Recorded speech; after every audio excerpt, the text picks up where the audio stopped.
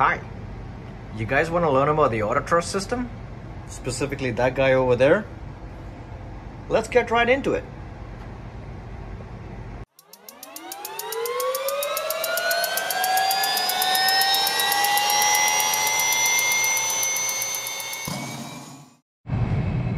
Hello everyone, welcome on board Waypoints Aviation. And yeah, thanks for tuning in. And today I have a very quick tutorial for you, and it has to do with the thrust levers, these two bad boys over here. Alright, so as you know, the thrust levers, they, as the name says, they control the thrust of the engines. Alright, now these thrust levers, they work in different ways, in the sense that it's not conventional like a normal aircraft where you push forward, you increase power, you pull back, reduces power, and depend on where the position of the thing is, that's the amount of thrust you get. These thrust levers, they work on what we call detents. So basically you have idle detent over here, the zero, that's idle. And then you have climb thrust, which is here, which is usually where we keep it when we're in cruise. We're currently up in the air with auto thrust on, autopilot on, and as you can see the thrusts are in climb, and they're keeping our speed for us. Alright, and then in front of the climb detent you have flex MCT. Alright, that's to do a derated takeoff, a flex takeoff as we call it in Airbus, and also to be able to provide maximum continuous thrust to the engines. That's the most amount of thrust that we could potentially provide without overworking the engines. And then all the way in the front you've got TOGA, which is takeoff go around power. Alright, so that's like full power. And then in the rear of the thrust levers you actually have two reverse sections behind the idle position. So you've got idle reverse and then you've got full reverse. Alright, so the way this works is, right now if you were to move this around, you would actually feel some clicks. Those are what we call the detents, and that's where what indicates. So if I bring the thrust levers back to idle, you're gonna feel that click, and now the thrust levers are physically at idle power, and that has disconnected the auto thrust, and basically we're losing speed. But I don't want to do that. I want to keep it back in our climb thrust and put the auto thrust back on, and now we're back in speed. The aircraft is happy again. All right. If I go to flex MCT, give that over there, it's gonna say MCT, and the aircraft is basically not gonna maintain the speed I want it to maintain, but it's just gonna keep giving me as much thrust as it can without burning up the engines, and we're just gonna keep accelerating. And then if I go TOGA, all the way TOGA, we've got man TOGA, and now it's going up all the way to maximum power, and it's going to give us everything that the engines have to give us, and that's basically how these detents work. Alright, so if I'm going to bring it back to climb, alright, now it's back again in auto thrust mode. It's trying to keep my speed, which is 211 knots. Or if I go pull in over here and I maintain 250, so now I've got 250 blue, and the aircraft will maintain 250 knots for me. Alright, so the aircraft, we all the time use it in auto thrust mode. Alright, very rarely would you find us using it, you know, outside of this. However, given that the position right is over there, okay, in the climb detent, if you see these two little blue circles, we call them the donuts. All right, these two, they're all the way over here, but they don't necessarily represent what kind of thrust we're ordering from the aircraft. Those are just telling you where the levers are physically, the position, the detent of the levers. Okay, if I bring these out of the climb detent, all right, you can see they're moving now. As I bring these back, they're moving. All right, and it's telling me it wants leave or climb. All right, and basically the thrust is limited. So, and if I was to bring them all the way back, now what I've done is the auto thrust is still on, but because the physical position of the thrust levers are here and not in the climb detent, you can see that's where the physical position of the levers are. So if I bring them back to the number 5, which represents 50%.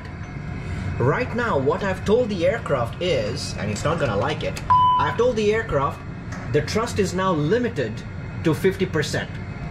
So with the auto thrust on, we will never get, it's not going to exceed 50% on the engines, all right? Because we've got the levers right over here, all right? If I bring it further back, let's just say where it is right now represents about 40%, 39 to 40%.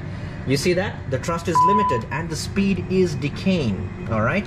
So that's what moving it out of the climb detent. If I push it back in the climb detent again, they go back to that position and the aircraft will now adjust the thrust as required. So it's going to take it all the way there and then it's going to come back again once we have enough thrust to maintain the speed that we need. You see? So the physical position, if it's in a detent, it will not command how much thrust should be given, in the sense that how much thrust is limited. But if you bring it back, then you are manually saying, okay, only this much thrust is going to be available. Now, if I wanted to take over manual thrust, the way we do that is you have to push these two red buttons over here to disconnect, okay? Pushing either one will work, but as a habit, I like to push them both. But you can just push one and that'll be good enough, all right? You have another one on this side as well. There you go, all right? Now, if you just push them, remember that the thrust levers are currently in the climb detent, all right? So if you push them now, the thrust is going to shoot to that position right over there, all right? Which is not what we want. Let's just try it, okay? Right now, the aircraft thinks we need about 60% to maintain 250 knots while we're in this holding pattern over Dubai. Now, if I go ahead, now you see it's in the climb detent, they're right over there. If I push this, there we go, auto thrust is off, and the thrust will just go there to where the physical positions are. And that's going to be somewhere around 93% N1, and the aircraft is shooting up in speed. So let me put the auto thrust back on again, and it's going to see I didn't touch the thrust levers. I just put the thrust back on, kept it in the climb detent, and the aircraft is okay now. So if you want to take manual control, it's very, very, very important that you follow this procedure, all right? The first thing you want to do is you are going to bring the thrust levers physically back, bring the two donuts to match the current thrust setting, all right? So currently the engines are at 33%. So what I'm going to do is I'm going to pull the levers back until the donuts are there where the thrust is right now, okay? I'm just going to match it to the thrust. And then what I'm going to do is now I will push the disengage, and the thrust is completely manual now. So now as long as I don't go back into the climb detent, I am manually adjusting the thrust. You see that? As I move it forward, the thrust increases. As I pull it back, thrust reduces.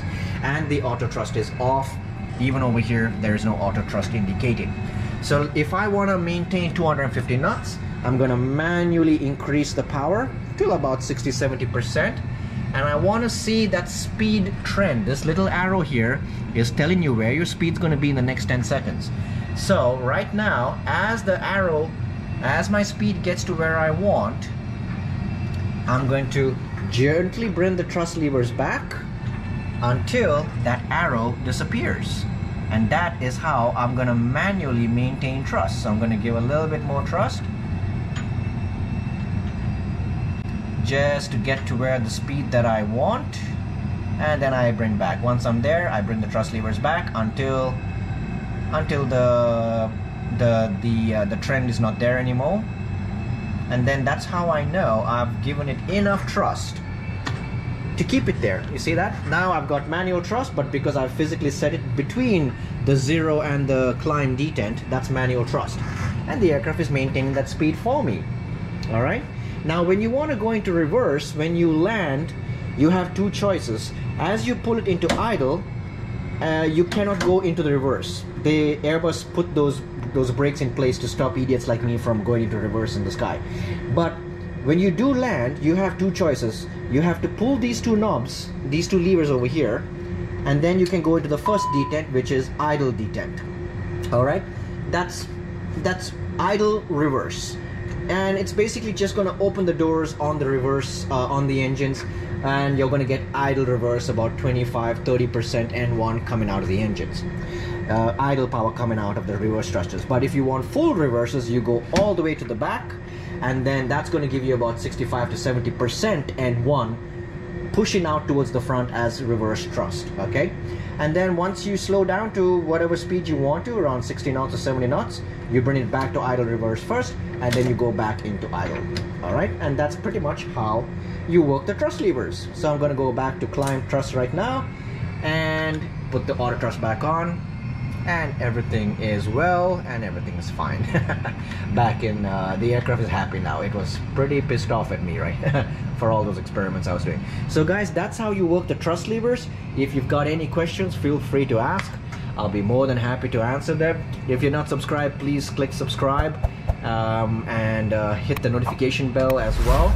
And let me know if you got any questions in the comments below, and we'll be more than happy to answer you. Guys, thank you so much for watching this very quick tutorial. Have a good one. God bless, and bye-bye.